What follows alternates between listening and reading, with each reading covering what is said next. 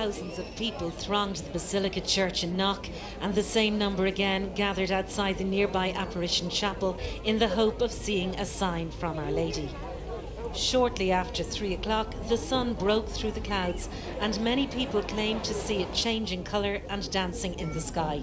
The sun more or less moved almost as if it was coming towards you and danced in the sky. And then a black ring spun around the sun, like as if it was the host in the sky. I seen the sun spinning around and it came very close.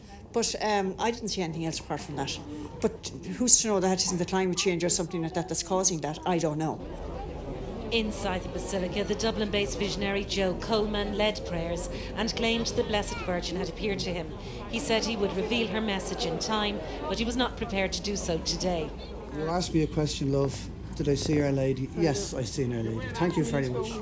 You don't believe... What about the clergy distancing themselves from all of your claims? May God forgive them.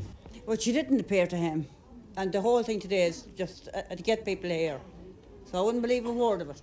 The Archbishop of Tuam, Dr. Michael Neary, has not shifted from his recent statement in relation to these alleged sightings. He said they were not healthy, did not give glory to God, and it wasn't good to be looking for what he called extraordinary phenomena.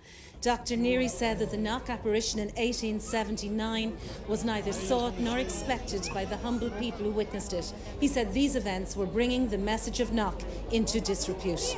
Teresa Mannion, RTE News, Knock, County Mayo.